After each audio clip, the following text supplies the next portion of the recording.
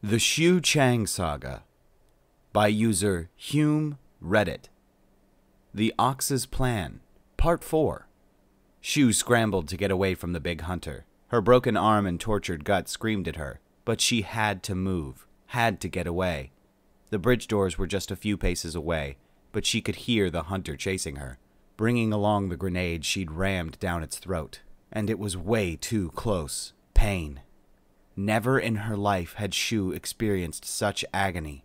Her midsection, her arm, mere drops in a sea. Her head felt as if it was exploding. Her body seized around her, every muscle deciding to act on its own. She barely felt the impact of the deck as she fell over mid-stride and slid. Her fractured arms screamed as her own strength pulled at it, and her teeth ground against each other. She tasted blood. When the seizure was done, she lay on the deck, twitching, as bloody drool dripped from her lips. Sound came to her ears as though from far away, and her eyes felt glued shut. A roaring filled her ears, like the ocean surf on Vancouver's shores. She liked the beach. Was it summer yet? It felt warm. Could Daddy take her swimming? She was supposed to be doing something important, but she couldn't remember what it was. Her entire body hurt. She was so tired. Was she sick? Mother would always bring her oatmeal when she was in bed sick, laced with brown sugar and little bits of apple. No matter how naggy she was the rest of the time, when her children were sick, she put it all aside. Mama. She wanted to sleep, but a persistent beeping was cutting through the noise in her mind. An alarm clock? No, it had to do with the important things she was supposed to be doing, didn't it? It didn't matter. If she wanted to sleep, she had to do something about it. It hurt to open her eyes. The world swam around her, and she felt like she was going to barf. She briefly forgot that her arm was broken and cried out as she put weight on it, but the shot of pain cleared away some of the fog in her mind. She realized she was still on the bridge of the hunter ship, the self-destruct. The ship was going to explode. It crossed her mind to let it happen. Just lay down, go to sleep, never wake back up. So many problems solved all at once. The Dominion would be happy. Myun wouldn't. Ima wouldn't. Xiu struggled to stand, nearly falling over several times. The deck rocked treacherously underneath her feet. The beeping seemed to surge and fade. Her vision was still watery, so she let the sound guide her in the right direction. She nearly tripped over the dead hunter leader. The beeping was climbing in pitch. That was probably bad. She could see blurry symbols changing on the panel, probably counting down in whatever weird language it used. The panel was roughly at the level of her chest. Ayah. She hated being short. She reached out with her bleeding arm, grasping at buttons, trying to figure out which would turn the self-destruct off, if it could be turned off at all. She had no idea which control was the right one, so she started randomly slapping at anything in reach. Her head hurt and her vision was getting worse. Blackness was creeping in along the edges. Finally, she hit a button that caused the countdown symbols to stop changing. Good enough. She was satisfied. Xiu let the darkness take her. Regari stormed through the corridors of the rich plains on his way to the bridge. His left arm hung limply at his side. He hadn't been hit directly by the pulse blast, but the nimbus was enough to shatter his elbow. He'd find out later if it could be repaired or if he was looking at a replacement. Right now, he had things to take care of. The pain wasn't useful, so he ignored it, gripping his rifle tightly in his good hand. The broad doors leading to the bridge parted before him. Like everything else, the bridge was scaled for Governor Agavendragon, so Regari wouldn't have been surprised if the bridge crew, mostly Rikatupcha, sometimes indulged in outdoor sports in the vast area. On the forward screen, the hunter assault ship was visible, a menacing but oddly idle thing hanging in space. The captain turned at the Gaoian's entrance. "Officer Regari, what is the status of—" "Why have we not docked with the hunter ship?" Regari interrupted. He gestured at the screen with his pulse rifle. "Sister Xiu is still aboard, and the fact that the hunters haven't resumed their assault means she still has them occupied. We must take the initiative." "What?" Artur said, horrified. "You want me to dock to a hunter ship? Voluntarily?" "Yes," Regari said flatly. "But, by all means," he brought up the pulse rifle in his good arm, "consider, involuntarily, an option." Ima wet the cloth in her paw and gently cleaned the blood from Xiu's face. When the team returned from braving the innards of the hunter raiding ship, a team mostly made up of Gaoians, she thought proudly, it was bearing Xiu's inert form, requiring all of them to lift. At first, she didn't know where the keening was coming from. Then Regari had looked at her, and she realized the sound was coming from herself. "She's alive, Mother Ima," he'd said. His arm hung loosely at his side, and he wasn't able to help carry the injured human, but he demanded the right to go along and offer his rifle. "But we must get her to the medical bay quickly." They hurried toward the medical center, and Ima dashed ahead to find a hover cart and bring it to them. Once Xiu was laid out on the cart, they could move much faster, and it was easier to see Xiu's injuries, which made it so much worse. Crimson blood leaked from the human's nose, mouth, and even her eyes, and it was horrible to see. She gently held Xiu's hand, running alongside the hover cart until they entered the medical bay. Then she found herself roughly pushed aside. "Get out of the way!" demanded Trog, the shipboard doctor. Ima almost slashed at him with her claws, but Regari caught her before she could do anything rash. "Come, Mother Ima, we can watch from out of the way," he said, gently ushering her to the side, near the wall where he'd propped his pulse rifle. The Kortai's black, bottomless eyes cast over the Gaoan officer. "You require attention, Officer Regari. One of my assistants will treat you. I will wait for you to become available." "Don't be ridiculous. The human will occupy my efforts." "I will wait, Doctor," Regari replied. His ears were flicked forward nonchalantly, but his teeth bared briefly, and his good paw rested on the butt of his rifle. "Only the best for me." Trog snorted. "Very well, but if your stubbornness costs you your arm, don't complain to me later." Then the Kortai was gesturing impatiently at his assistants, under the watchful and slightly hostile gaze of the two Gaoans. Time lost meaning as they watched the Kortai and his team work on Xiu. Words were tossed around that Ima didn't like the sound of: cerebral hemorrhaging, internal bleeding, and bone fracture. But the steady confidence of Trog was comforting, even if she didn't much care for his species. Eventually, the Kortai put away his instruments and dismissed the others, sending them off to deal with the other, less pressing injuries that had been suffered among the crew. Tra pushed Xiu's bed over himself, where the hovering platform automatically connected to the display on the wall, showing the unconscious human's vitals on the holographic panel. The Kortai turned to the pair of Gaoans. "Now, Officer Regari, shall we see if your stubbornness has resulted in permanent nerve damage?" "Sister Xiu will recover?" the male asked. "Of course," the Kortai sniffed. "She had me treating her." Regari sighed at the doctor's arrogance, but let him lead him over to another hoverbed to have his elbow examined. Ima crept over to Xiu's bed, looking down at the deceptively fragile figure. The skin of her face was pale, paler than Ima had ever seen, and it made the bruising around Xiu's eyes all the more lurid. Her forearm was in an anti-kinetic brace, preventing it from moving while the human's bones mended themselves, while the other was wrapped in regenerative bandages. Of all the injuries, Ima found herself concerned for Xiu's arm. The bandages should prevent scarring, but she would worry until she could see for herself. She didn't want her friend to suffer permanent damage for having saved all of them. For all that Xiu was giving and selfless, she could be surprisingly vain about her appearance, the way she'd worry about her head fur and skin, and the odd and funny treatments she'd devised for both, had been the subject of good-natured teasing back at the commune. Ima sighed, pressing some buttons on the wall which caused a chair to pop out and reconfigure itself to her anatomy. Sitting down, she prepared to wait. Her vigil remained undisturbed. Most of the worst injuries, the ones that didn't mean instant death, had already been treated, and the rest were minor things which didn't require a prolonged stay in the medical bay. The odd crew member would look over curiously at the lone human in her Gaoan guard, but Ima would glare at them until they scurried off. Regari merely gave her a nod as he left the bay, his arm encased in its own brace. Apparently Trog had judged the joint as salvageable. Ima nodded back in gratitude. The crew who wandered by to see the injured human, yes, humans could be hurt, angered Ima, but the sapience she didn't see angered her to the point of spitting. Where was Furfeg? Where was the Rich Plains captain? They owed their lives, the continued existence of their ship, to the human laying on the hoverbed beside her. They could at least check on her. Eventually, the events of the day and her anger wore the Gaoan mother out, and she fell asleep in her chair, comforted by the presence of another female. Ima? The Gaoan jerked awake. She blinked and looked over to find Xiu's head turned toward her, her dark eyes glittering in the medical bay's lights. Ima stood, trying not to notice how the bruises around Xiu's eyes had darkened. She reached a paw out and took hold of the human's hand. "Oh, good. You're awake." Xiu glanced around the bay with the hollow curiosity of complete exhaustion. "We won?" she rasped. It was on the tip of her muzzle to say, "You won," but she knew better. "Yes, we did." "How many?" She squeezed Xiu's hand softly. Not that even her full strength would be noticeable to the human. 16.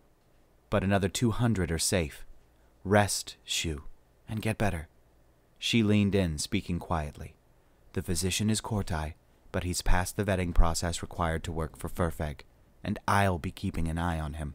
Xiu shifted her arms, her expression turning quizzical as she noticed the small humming units and its attached feeds on her arm. An infuser, Ima explained. It's providing moisture and nutrients to you until you are well enough to eat unaided. She hesitated, then forced some joviality into her voice.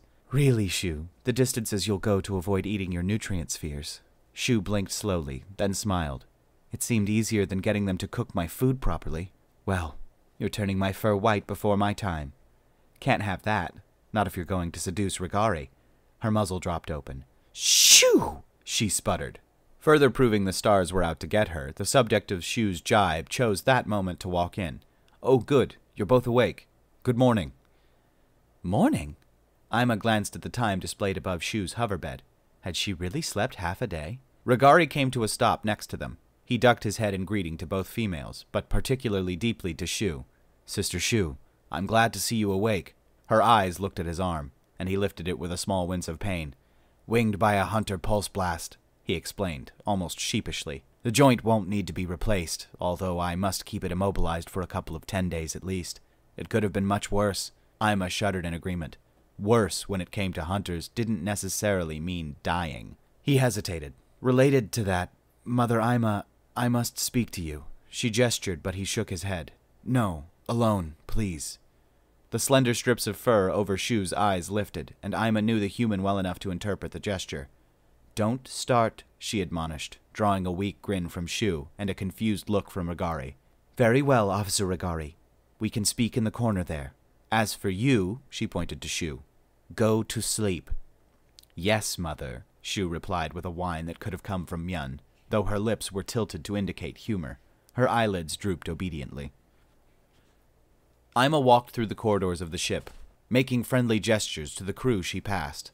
They were all stressed and harried, and she had no desire to add to their burdens. So she hid the anger that seethed inside her, the desire to hiss and spit right there in the middle of the corridor. She knew if she started, she'd likely end up sedated in the medical bay next to Xiu. She'd had to consult a shipboard map to find Furfeg's quarters. They were located near the greenhouse in the belly of the ship, the place a Governor Agavendragon would feel most comfortable. Well, he wouldn't feel comfortable for long if she had any say. When she approached the doors, she barely waited for them to slide open, plowing in without regard for protocol or politeness. Furfeg sat near a large table, his bulk resting on a bench. Stood nearby, likely giving the diplomat a report on the state of the rich plains. Both looked up as she entered, the captain's long, slender neck swinging around in surprise. Ah, Mother Ima, Furfeg began. I was just speaking to the captain about the disposition of the hunter ship. Get out, she told. Excuse me, the uniformed Rickaturpture replied, blinking at being ordered about on his own ship. You heard me. I will speak to Diplomat Furfeg, and I don't think he will want you here for it. Gave the huge diplomat an incredulous look, but Furfeg was watching Ima carefully. Eventually, the great shaggy head bobbed in assent. I think it best if I speak with her. Signal the Dominion fleet and have them deal with the derelict. I think it best it be towed back to Gao, but I'll leave it to your superiors to decide. Aye, the captain paused. Very well. His long neck bowed briefly to Furfeg, and again to Ima. The large door whispered as he left. Furfeg waited until the door sealed before speaking again. Very well. Mother Ima, what can... Why did you change the transponder frequency? She demanded. His flanks turned a soft orange. Pardon? She stomped toward him, not caring that he was nearly 3 times her height. She pointed at the deck as if accusing it, and her claws peeked out of their sheaths. The transponder frequency for this ship was changed when we left Gao. changed at your orders. That's hardly unusual. Ships will change frequency depending on what sector they're in, to avoid conflict with other vessels. It's purely routine. Except the frequency you changed it to is one that has been shown to have a correlation with hunter attacks over the last 2 standard years. There are travel advisories warning against using it. The hunters found us because we were waving a flag at them. Why? Mother Ima, I understand that you are quite upset, and understandably. Your friend lies injured. My sister lies injured, she snapped. Injured saving all of us, including you. Her voice became a growl as she snarled and spit. You've been involved with Gaoians for nearly 30 standard years. You know what will happen if I decide you have had any hand in those injuries, directly or not. He watched her carefully. His flanks had turned a pale gray. She is not Gaoian, he said. She was not born on Gao, but she is my sister. There it is. He surged to his feet, his bench nearly toppling. His bulk loomed over her, and she was suddenly intensely aware of how small she was. His wide-set eyes blazed, and he pointed at her with a shaggy arm. His flanks glowed a bright blue, jubilant. That is what I need, Mother Ima. That is what we'll all need. Ima took a timid step back. What? The big herbivore began to pace his quarters. Do you ever wonder how a species like the humans could have ever survived long enough to become sapient? What? What does that have to do with... Furfeg rolled on as if she hadn't even spoken. They are ferociously competitive. They are hardly the first competitive species to arise in the galaxy, not even the first omnivores. But most species with such a mindset are either swarms, like the hunters, or solitary in nature, like the Kortai. The easiest way to deal with competitors is either to destroy them or avoid them. The humans have done neither, at least not deliberately. Why do you think this is? They are neither herd animals nor solitary. They are small group sociable. A human cannot stand to be alone, nor can they stand to be a nameless face in the crowd. They need to be surrounded by faces they know, by beings they care about, and who care about them. They need family. The secret to their success is their families, and the fact that there is nothing they will not do for the sake of their family. And you, Mother Ima, have made this discovery purely by accident. Furfeg was pacing his office, gesturing broadly. Ima stood as still as possible. Governor Agavendragon were herd animals, and a panicked herd animal was dangerous, no matter how civilized. Ima could tell that Furfeg was treading the edge. What do you mean? She asked carefully, voice artificially calm. You found a human, and you adopted her. She is cut off from her species, her world, but your presence, your acceptance, salves the wound. This fear of the humans, we snatch them from their world. They're experimented upon, then tossed aside, alone, and kept that way. And we wonder why so many act badly. For Xiu, her loyalty, this need for family and friendship, is transferred to you and your clan. There is nothing she would not do for her family. We've seen that. She didn't like how cynical and exploitative he made that sound. The Gaoian people are no different. We stand with our clans. Exactly. Exactly! Your people are unique in the galaxy to understand the humans, and that understanding may save us all. Furfeg, you're not making any sense. He halted his pacing, and his flanks rippled with gray, dark blue with spots of white and green. Resignation, misery, and fear. My people have made a mistake, Mother Ima. A terrible mistake, and I don't think they've even realized it. Councillor Vedrig suspects, perhaps, but even he was unable to prevent it from happening. Ima completely agreed, but it was clear that there was more to it. What kind of mistake? She asked carefully. Furfeg paused, visibly putting his words together. If one of my people was taken by the Kortai, we would regret the loss, but be more concerned with the safety of our people as a whole. We would not pursue the matter in the interests of protecting our people in total. The Kortai themselves hardly care if one of their own is kidnapped or killed. Two different approaches, but the same end result. Ima bobbed her head to show her understanding. Now, what would happen if I were to threaten you in front of your commune, or Officer Regari in front of his clan? She hesitated. You would likely regret it. Exactly. If you were alone, you would simply avoid or escape the situation. A threat to your people is too abstract. But if someone were to threaten you or your sisters in view of the others, you would act. You will defend your clan, your families. And like in so very many things, the humans have the same traits, taken to the extreme. He halted, and his sides flushed dark blue spotted with white, like stars in an evening sky. The translator gave his voice a quake when he spoke again. My people have imprisoned 7 billion humans, and almost every single one of those humans has family they care about. Suddenly, Furfeg's near panic was quite understandable. Then, why the transponder, Furfeg? He gestured helplessly.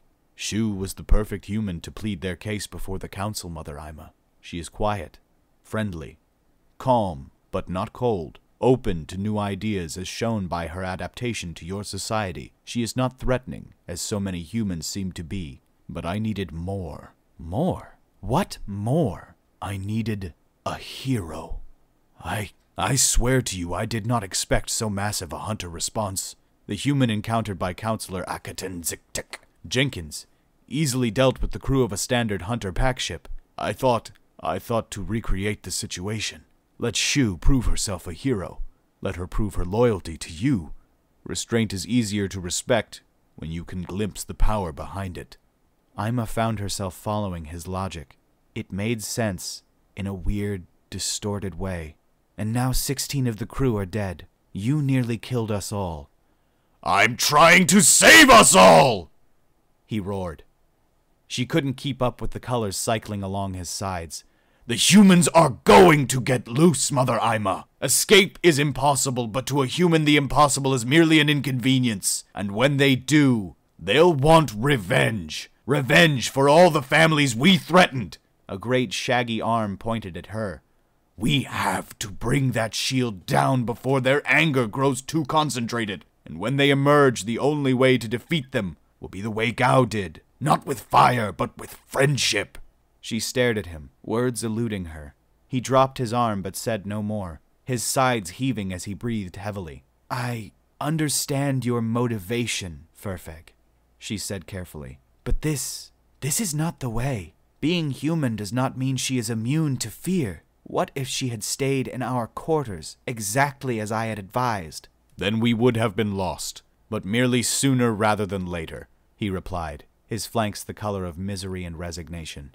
The humans have many wise sayings, Mother Ima. One is, courage is resistance to fear, mastery of fear, not absence of fear. Another is, heroes are not born, they are made. I needed to make a hero. She sighed. And so you have. Her ears tilted in regret, realizing she was implicitly going along with his plan. His chromatic strips turned purple with sincere gratitude. Thank you, he said. His voice was still somber as he continued. We will need to guide this correctly, to put her actions in their best, proper light. The Gaoians on board won't be an issue, but... He halted as his data tablet chimed with an incoming call. Grumbling, he walked over to tap it. Yes? Ambassador Furfeg, this is the captain. I gathered that. What is it, Yurgen? I'm in the middle of an important discussion. This is more important, Ambassador, the captain responded sharply, and Ima's ears flicked in surprise at the tone. We've received a message. General broadcast. Sent via the emergency notification system. What is the message? Message is as follows. Ultimatum from hunters. Demand all humans be turned over else, quote, swarm of swarms, end quote, will raid known human locations. The captain hesitated. All ships, stations, carrying human passengers, advised. Jettison immediately. The message ends there. What? Ima snarled. Ambassador, what are your instructions? Ambassador. Furfeg stabbed his tablet with a huge furry finger. His legs wobbled, and he slumped down onto his bench. We're doomed, he said hollowly. Even if we bring down the shield, it'll look to the humans like we're just saving our own skins and feeding them to the swarm. And if we don't, we're doomed. Ima spit. No, Furfeg. We're saved. Stand up. You wanted heroes. Now you have 7 billion of them. It's time to give them their chance. We can't possibly go to the council now, Ima. I'm not even certain I can keep Xiu safe on this ship. She hesitated. Then we'll leave, she replied finally. To where? Back to Gao? She shook her head. No, I don't think Xiu would even allow it once she learns of this. We'll figure it out. Forgive me, but I think it best you don't know. He nodded. I understand. I'll have the captain's yacht loaded with as many nutrition spheres as it can hold, as well as medical supplies. The captain's yacht, Ima said, surprised. It was a large shuttle down in the landing bay, normally intended for ferrying dignitaries. It was comfortable and long range. Ideal for their purposes, but... Are you allowed to give that to us? Furfeg's flanks flushed red. The Dominion can bill me. All right, everyone, that is going to do it for this second part of the Ox's plan. Next, we will be moving back on to Salvage, where Adrian will be blowing some shit up and possibly powering the Zottersill up for the first time. So that's going to be fun. Thank you guys so much for listening. I really appreciate you spending your time here with me, and I can't wait to see you in the next one. Thanks, guys.